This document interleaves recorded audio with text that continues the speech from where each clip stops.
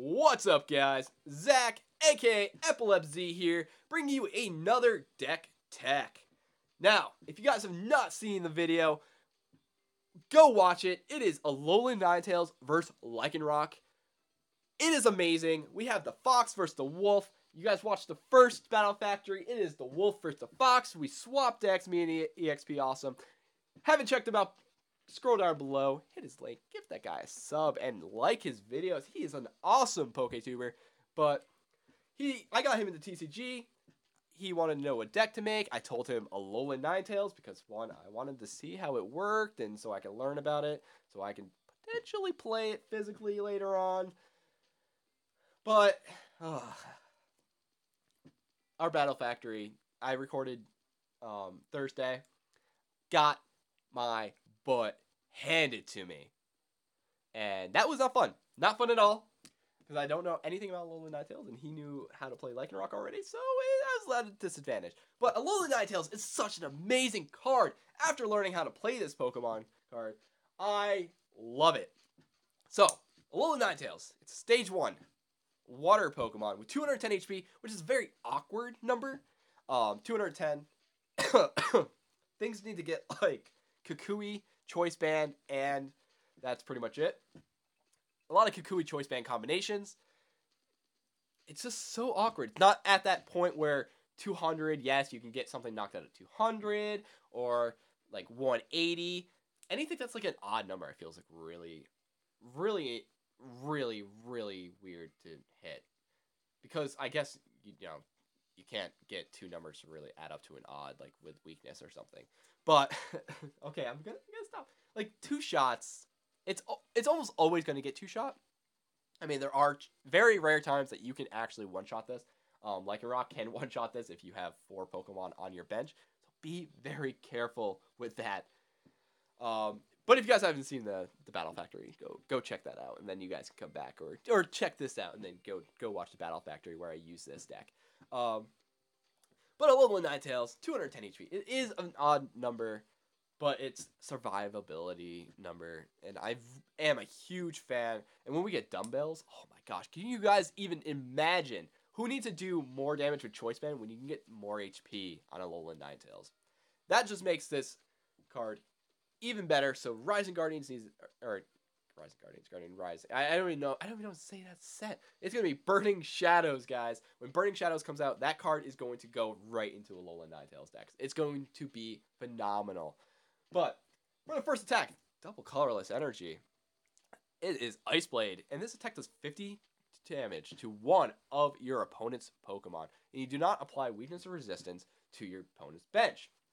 Really awesome. You can do so much over time, if you're lucky. That's the thing. There are certain cards in the meta right now that people are teching in. Me being one of them, I teched in a certain card that stops me from spreading damage to my opponent's bench Pokemon. But that's okay. That's okay. When I see that Pokemon, I do kind of get upset because you can't do the damage spread. And it does slow down Alolan Ninetales, because Ice Blade is meant to start poking your opponent's Pokemon on the bench, pull up something heavy, get rid of the Float Stone if they have one, let them sit there for a while, and you just start damaging things on the bench, poking. You can get some sneaky knockouts this way as well, but I don't think I've ever gotten a knockout. I think all I've ever gotten was just poke damage and then get a knockout through other means, such as the second attack for 2 water and 1 colorless, which is a very awkward energy thing. We need more just single type of energy and a double colorless. Blizzard Edge, it does 160 damage. With a Choice Band, you are just missing a knockout on Lycanroc, and those are very important numbers, people, because you're not just missing it on Lycanroc. You're missing out on the evolutions as well. But I mean, you'll get the Lapras and Tauros, I guess. So that's something. Who cares about Lapras and Tauros when you have Alolan Ninetales, right? And yeah. But excuse me, Blizzard Edge. Does 160, but you have to discard 2 energy from this Pokemon, which still makes it awkward. You got 2 water and a colorless. That you could have 3 waters and you won't be able to attack. That's why a lot of people are here that are using this card are running the double colorless energy. Instead of using 2 water or 3 water energies, you just throw on 2 water, slap on a DCE, and then you just discard the DCE instead of the water. If you need to, you can just get the another water and just do another 160 the very next turn. So you're able to get 2 shots, and it's pretty awesome. We do have a 1 retreat cost too, so that's also very important. You can discard all your energies if you need to with the retreat and the attack. But you have to do that next turn. And if you have 3 Aqua Patches in your hand, you can get all those water energies back if you need to. That is something important. But Ice Path GX is our last attack. It is our GX attack for DCE 2 colorless energies. You move all damage counters from this Pokemon to one of your opponent's active Pokemon. If you guys have not seen that Battle Factory where I'm using this deck going against EXP Awesome using my Lycanroc deck, go watch it right now. Ice Path GX is game changing. Love this attack. It's very weird because not a lot of people are playing it excuse me, playing it just as the attacker. I use it more as an intimidate factor. It's very good because your opponents do not want to touch Alolan Ninetales. If they can't get the one shot, you just Ice Path, you're going to put all that damage onto them. You are going to see where that makes or breaks a game in my Battle Factory. So yeah, it was pretty interesting. I usually always use Ice Path a little bit too early, mainly because I'm terrible at math sometimes. Especially when strong energies and choice bands and Kukuis are in play. It's just too much information. And when I already have 50 damage on my Ninetales and so much math. But guys, just go check out the Battle Factory. Yeah, I'll wait here. You guys just pause this video, open up a new tab, go down to the Battle Factory episode where I'm using Alolan Ninetales, and go check it out. You guys are going to love it. I promise. Except for I was dying. I'm still sick, guys. It's okay. But it's the Wolf versus the Fox. Amazing.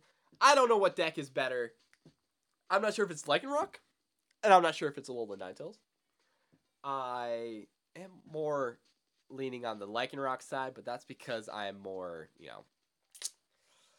I don't know. I'm very biased. I like Lycanroc in general. But that's it with the Alolan Ninetales.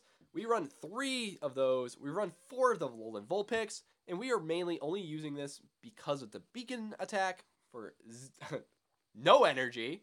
You get to search your deck for 2 Pokemon and reveal them. Put them into your hand. So you can search anything. You can search for Alolan Ninetales. You can search for a Lele. You can search for Octillery, Remoraid. And you can search for the next greatest thing ever, the Pseudo Wudo. This card literally can make or break matches as well. You're not using it for its attack. You're not using it for its awesome bulk with 100 HP. You're using it for its awesome ability. Roadblock. Your opponent cannot have more than 4 bench Pokemon. If they have 5 or more bench Pokemon, they discard a bench until they have 4. Also, if more than one effect that changes the number of bench Pokemon, you have to go with a smaller number. They play Skyfield. You play this. Instead of 8, they have to use Forest Hill. Really good against Raichu, guys. Really good against Raichu. Just want to say that.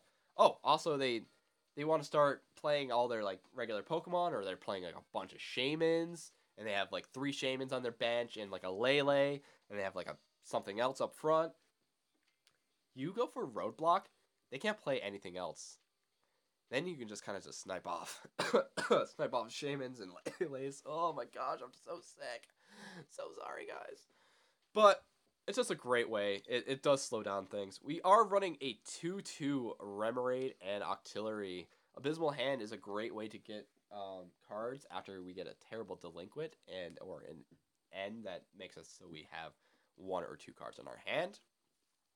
Just draw until you have 5 cards. We do not use the attack at all. I don't think anyone will ever attack with Octillery. I mean, that'd be pretty awesome. Trap them with Hug. That will be fun. Let's do that. No, I'm not going to make a deck about that. We finally end this with 2 Tapu Lele GX. Oh god, we're just going to look at the pretty one. 2 Tapu Lele GX. I did actually just pull a physical Tapu Lele full art last night, too. It was awesome. Just bought a bunch of packs and pulled physical Tapu Lele. Full art Tapu Lele. So now I have 4 Tapu Leles physically. And 1's a full art. So, Tapu Lele, Wonder Tag ability. You get to, when you play this Pokemon from your hand onto your bench, you get to search for a supporter card. You can search for N, Kukui, Lysander, I don't know, Sycamore, any card you need. Teammates, Bridget, the other ones, yeah, all those. So, you get to search for any supporter card. It's an amazing ability. Insanely broken at times. And me thinking that I can use Lysander and Kukui kind of screws me up sometimes. I'm like, oh wait, I need a Kukui, and I need that Pokemon up, and I'd be like, oh wait, I can't. So I just kind of hold Lele in my hand until they pull up their Pokemon, and then I can just pull up the Kukui and get the knockout, or if you ever need a Lysander. Since I'm not running Lycanroc, I can't just have Lysander just whenever I need. I have to actually physically go and start doing a Lysander. But okay, so that's it for the Pokemon. Let's get into the items. We are running the 4 Aqua Patch. You attach a water energy from your discard pile to one of your water Pokemon. Very good for Alolan Ninetales in momentum. We run 2 Dive Ball because you can search for any Pokemon that is water. We are usually searching for Ninetales, Vulpix if you need it, and the Octillery line. I mean, those are the only Pokemon we can search for. 1 Field Blow. Oh no, I don't want to put that in my deck. 1 Field Blower. Discard up to 2 cards. Tool cards or Stadium and a tool card. Very awesome. You can trap Pokemon in that have float stones or get rid of pesky choice bands. For me, I am running 1 Max Potion. Yes, I do have the awesome secret rare Max Potion. I love this. I'm only running it because Alolan Ninetales can do without with energy loss. You lose all your energies and you have a DCE, you can still continue to get the attacks on if you have a DC in your hand after a Max Potion. And you get to fully heal yourself. So it's pretty much a nice path, except you don't do the damage. We do run 1 Rescue Stretcher. You need to be able to get your Pokemon back, and I feel Rescue Stretcher is really fun. Like me Rescue Stretchering a Sudowoodo after they KO Sudowoodo, so then they have to lower their bench again. Really awesome. We run the 4 Ultra Ball. That's a staple in every deck. We also run 3 Verse Seekers. A lot of people are running less Verse Seekers. I'm not sure if it's just to counter Garb or what, but I'm not entirely sure. We run Brooklet Hill. It allows you not just to search out Alolan Vulpix and Remoraid, but it allows you to search out Sudowoodo, which can get you a first turn Sudowoodo if you need it. Then we also run 2 Rough Seas. I believe that the original one was 3 Rough Seas, but I don't have it, so I did put the Max Potion into it instead of a 3rd Rough Seas because I only have 2. You get to heal 30 damage from your water Pokemon and electric Pokemon, which is very awesome. It adds up over time. We do play a Bridget where you search search a deck for 1 basic Pokemon EX or 3 basic Pokemon, except for Pokemon EX, and put them onto your bench. Really awesome. Do not use this to get Lele, guys. It will not activate the ability, so yeah, you'd be searching for Remoraids, Alolan Vulpix, and Sudowoodo almost every single time. Hex Maniac. Until the end of your opponent's next turn, each Pokemon in play and the hand and discard pile has no abilities. Really awesome, but be very wary, guys. Do not use this if your Lele is in your hand and you want to play your Lele, or if you don't have a hand already and you need a hand with Octillery. You want to use your abilities first, and also remember, Roadblock will also go down.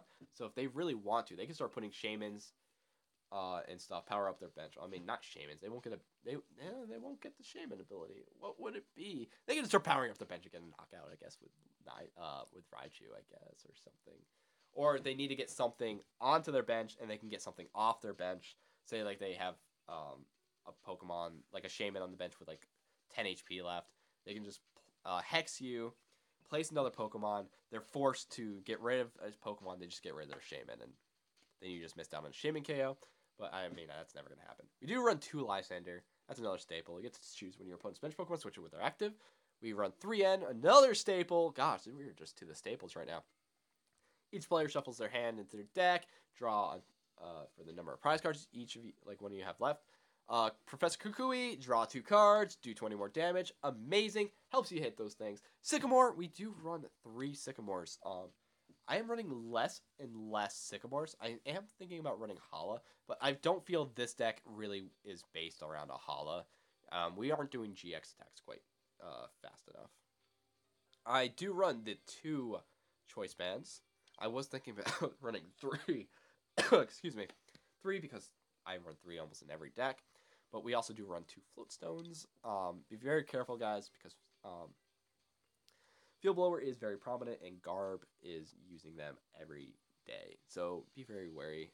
Then we run 4 DCEs because, you know, those are the ones that we usually want to discard when we are using our, Blizzard Edge. And we run 8 water energies. We want to be able to get our water energies up, and if we need to, we can discard them and then get them back with Aqua Patch. But this is the deck tech, guys. Hope you guys enjoyed. Give this video a thumbs up. Subscribe if you haven't already. Go check out EXP Awesome's channel. Link should be in the video of Battle Factory. It's in the description of Battle Factory, which you guys should go check out. Me using Alolan Ninetales against that Lycanroc. I don't know which deck is better. If you guys want, comment down below and let me know what deck you think is better. Lycanroc versus Ninetales. Wolf versus Fox. Verlisify versus some Fox YouTuber. Yeah, I just said Verlisify in a TCG. Oh, gosh. Oh, what did I do? But anyway, guys, hope you guys enjoyed. Have an awesome day, guys, and later.